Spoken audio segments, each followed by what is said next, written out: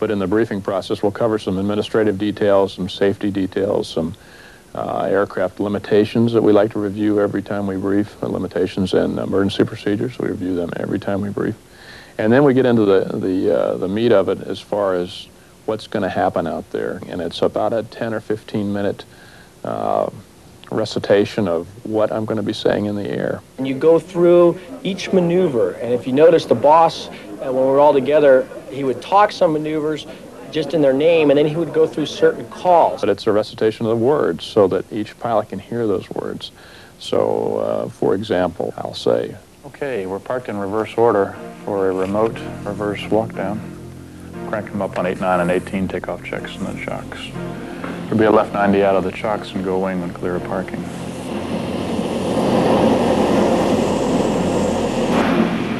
We'll take the runway for the covered wagon. When Goose is ready to go 16 com 2, we'll go 16 com 2. We'll be clear for takeoff for the wind check.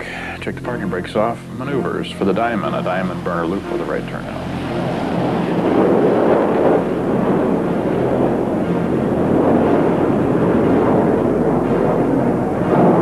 Followed by Gucci sturdy roll on takeoff.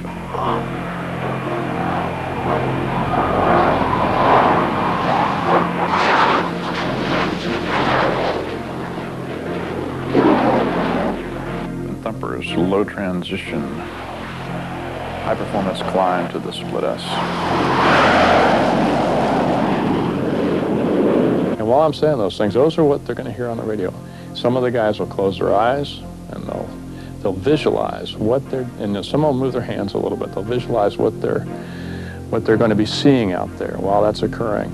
It's like going out and warming up before you know, if you're a pitcher, warming up your arm a little bit, but they warm up their minds. Everybody is very attuned to the boss and what he's saying, and he makes those calls in the brief just like he'd make them in the flight. Although the boss speaks a little faster, the rhythm and timing lapse between his calls is proportional, so the pilots get the same sense of timing in the brief as they will once they're in the air. Now, burners ready now. Power is set.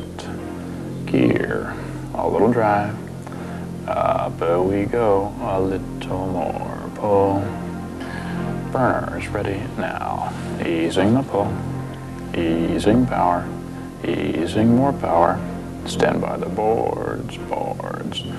Commas up, pull. Smoke off. Coming right. Wings are level. Smoke on. Up we go. A little more pull. Adding power. Easing the pull.